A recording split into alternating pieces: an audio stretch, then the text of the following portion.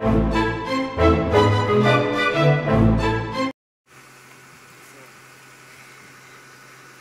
guys, so this is the new vehicle. This is Josh's new car. It's kind of close, so I'm gonna walk around, get it from this side. We got it a couple of days ago, but because it's been raining so much, we didn't want to do the video yet because it was really bad weather. But now, since our city has flooded and there's been a break in the weather, the sun has come out now.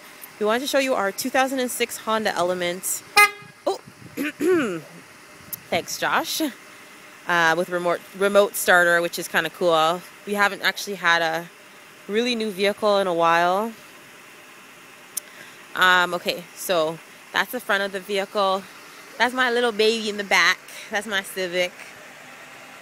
I don't know how well it's going to show everything, but that's the interior of the Element. Josh is good to go. The back, nice and spacious in the back, and the seats actually fold up. More of a rugged flooring, so but he can put his tools down, and then when he's done, away from the flood, to the mall, to Cross Iron Mills. Actually, we're going to be passing our house, the house that we're getting built.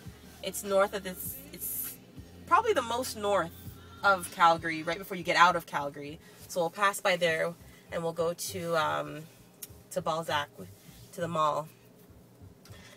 But yeah, we're in a new vehicle.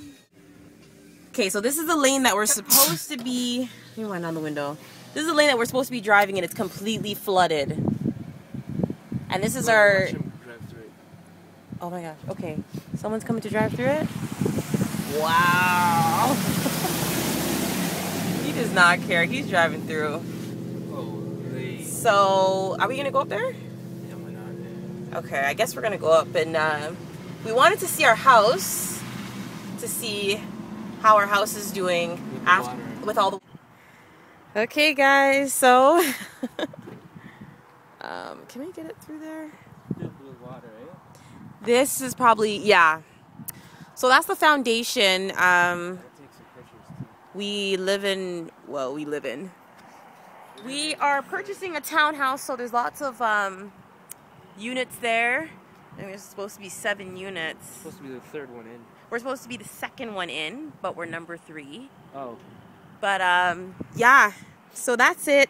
You can see right there that it's all pooled up with water. Right now we're going to the superstore because when I went shopping, sometimes I don't look at my bill and they charge me higher than what the shelf price is. But last time I went shopping, I was like, no, I'm not having this.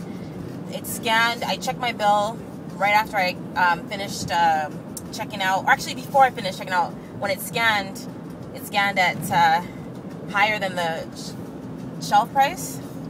So I was like, no, you guys need to honor this price. First they're telling me, no, you have to pay this price because that's what it's scanned up at. I'm like, no, we have a scanning code of practice, which means if it scans higher, then I get it for free.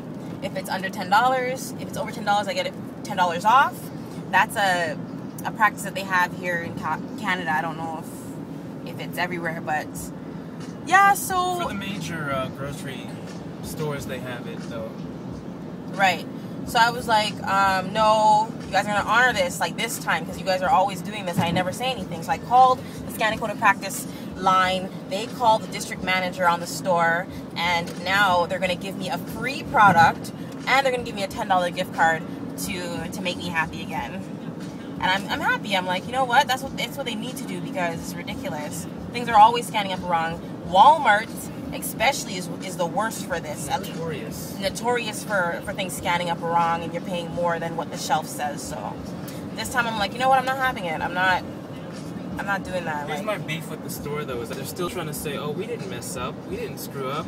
Oh no, that was they're still okay. Regardless of if that is the wrong tag, it's in the wrong spot. Exactly. And you guys have a scanning code of practice to like rectify the situation where people don't have to be waiting for 20 minutes for someone to check the price and do all this crap. Like, first they were telling me pay full price, pay full price. I'm like, no, get your manager. And then the manager comes and she's like, oh, well, we'll honor that price. I'm like, no, I should be getting it for free. She was like, no, you're not getting it for free. So that's why I called the scanning code of practice on them. And now I'm going to get my gift card, and I'm going to get my free salmon fish right now. It's just stupid because it's like, okay, you messed up. Why are you still trying to say, and you're giving us this free fish and this free gift card, why are you still trying to say that you didn't mess up? Like, yeah, you did. Just own it. Like, you just make yourself, like, that's the part that upsets me the most about people. Like, they realize they messed up, they're actually going ahead and doing something for us, but yet they're still trying to say, oh, you know, but it was right. No, it wasn't. Well, then why, like, what? Then we don't deserve the gift card and the salmon you're giving us. Exactly. But anyways, we're going to get our stuff. Yeah.